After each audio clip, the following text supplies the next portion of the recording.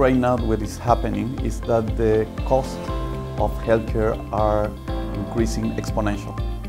And the solution that we find in the market right now are incremental. That means in the next 10 years, it's going to be a huge increase of this cost.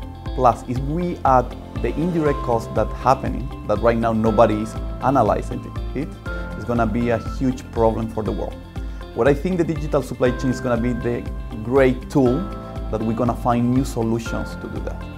And that's why we need to find a more disruptive way to hack the industry, the healthcare industry. That's why we are working right now with the industry to try to find, with the digital supply chain, these new tools. We are talking about genomics, we are talking about AI, we are talking about big analytics, how we can predict and change behavior.